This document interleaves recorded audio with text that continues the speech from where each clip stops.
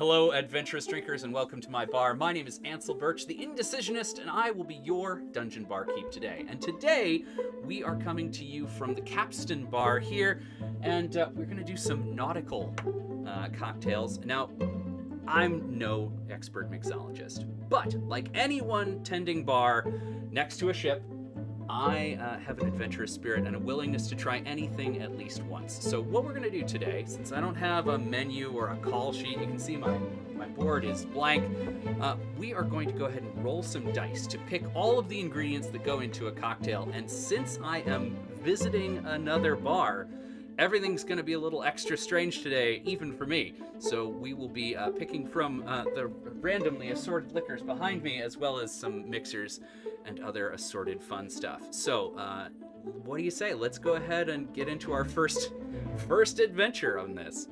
Let's see. Normally, we would begin by rolling a d4 to choose a mixer, but I don't have any essential mixers here. So what we're going to do instead is start with a d6. So let's go ahead. We're going with digital dice today. And let's go ahead and choose between the less essential mixers that I've got on hand here. All right. So we're going to be using Tonic in today's cocktail. And we're also going to pick from the liquors behind me using a d10 and a d6. So 1 and 1. So that means we're starting with Frangelico. That's exciting. So what I'm doing, I've got them ranked here, and then I'll do from right to left, and then from the front to the back for those two numbers. So we got Frangelico and Tonic, already a weird combination. Right? That sounds like quite an experience. And let's pick a second liquor to go in there just to see what happens. Another d10 and another d6. All right, so we got a 4. 1, 2, 3, 4, and 5. 1, 2, 3, 4. That's genever. Yep. All right. Genever. All right. Grain spirit. This is going to be a thing. This is going to be a thing. All right. And yeah, so let's go ahead and as one final thing, we'll do a bar term today. And we'll roll a d12 for that. All right, I got a 3, which is dash. Dash is the smallest unit of measure in the bar. It's less than a bar spoon. It's technically 1/64th of an ounce or something like that. And anytime that we have something that I can act on, I'm going to try to with our bar terms today. So I happen to have some Peychaud bitters, which I can put a dash of into today's cocktail. So, now that we have our cast assembled, let's see if we can turn this into something palatable. So let's head over to the bar top cam and put it all together. So let's go ahead and build that in a tin. Excellent. And with the genever. Never 100% sure how to pronounce this one. How do you say it? Genever. Genever. Okay. Well, you know more Dutch than I do, so... All right. So this is in the family of spirits that brought us gin. So, and it smells heavily of juniper, which is lovely. So let's do an ounce of genever. Let's do, gosh, how do we balance Frangelico? I think we want to go a little bit lighter so it doesn't overpower all of the other flavors that we're putting into this. So let's do a 1/2 ounce of Frangelico.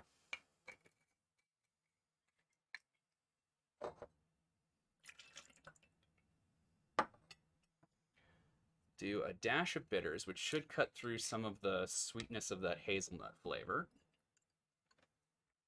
We'll do a few d6 of cold damage to this cocktail.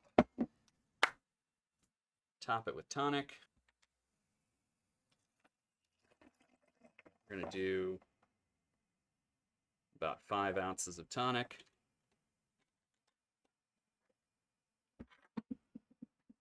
Stir this up.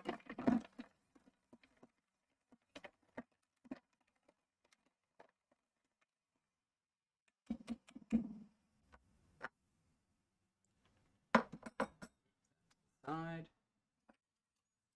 And this feels like a classy drink, so let's put it in a coupe.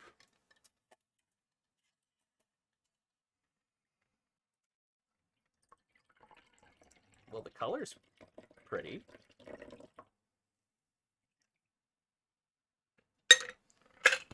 No magic portal today means that all of our colors are going to be true. That's exciting. All right. So there we have it. But what do we call it? So let's go ahead and pick one of these names. As you can see, we've got a rack of 20 names set. These were all suggested by friends online. And you can be one of those friends. Go ahead over to indecisionist.com/dungeonbarkeep, and you can suggest a name to go onto this chart. I select 20 names at random every month to be part of the new set of videos. So go ahead on over there. You can suggest any fun fantasy pun names you want, any weird cocktail names that you have rattling around in your brain, and I'll be happy to stick them on there. And you too could be the lucky namer of one of our cocktails here at Dungeon Barkeep. We're going to roll a d20 to pick from these names. 18. All right, so this concoction is the +8 Potion of Dexterity. All right, so how does the +8 Potion of Dexterity taste? Well, let's find out.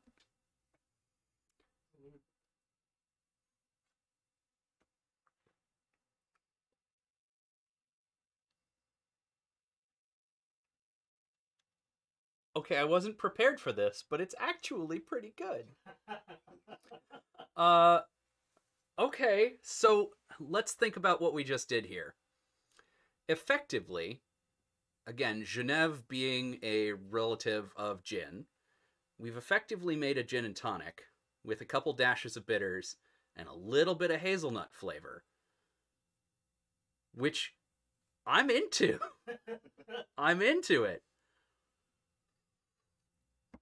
It sounded like an absolute nightmare, but the +8 Potion of Dexterity, I think, is a success.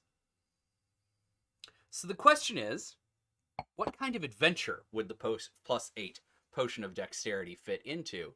And given what's in it, and the fact that it is a little bit classier, it feels like we need to take it to a place that is more rarefied than our usual adventure locations. You know, this isn't going to be in a small hamlet on the edge of a dark forest. This is a city drink, and specifically a city that has access to the world of flavors, things that can be brought in from, you know, huge distances. And this is something we talk about a lot on the show, is the idea of liquor culture and cocktail culture requiring globalization. So you have to have a port nearby, or maybe a portal. Maybe this is a world that has interdimensional travel. And actually, I think that's the way I want to go with this, because these things don't feel like they go together. They're all from, you know, different parts of the world. I mean, mostly Eastern and Western Europe, but still, you know. Juniper is not something that grows in that part of the world. You had to kind of bring it in. Same with hazelnuts. So I think that there's a huge opportunity for this idea of a town or city that is placed on an interdimensional portal, or a portal to other planes of existence, perhaps. And those portals allow you to bring in these flavors from other universes, even. And maybe this is the first thing that your adventurers discover when they come into this world of portals. You know, they've entered the city, they've come across, you know, time and space, they've, you know, met with a strange wizard who gave them access to the interdimensional travel networks, and now they've arrived, and of course the first thing that they want to do is go to a tavern, because that's what you do, and somebody hands them this. And it seems like it shouldn't work. It feels weird and wrong. But then you try it, and it's like you're a local. Suddenly you're in a whole new world of flavor. to go with the whole new world of experience that your characters are about to go into. So I feel like this Potion of Dexterity is the welcome drink when you've left all that is familiar and need to feel comfortable again. Yeah. It's actually really good. Like I said, I highly recommend this. If you have the ingredients at home, try it out. Highly, highly recommend. And let's see. Malkuth Soldier, hey there. So glad that you were able to make it. Missed the last one. Glad to see you again. Good to see you again, Malkuth. Good to see you again.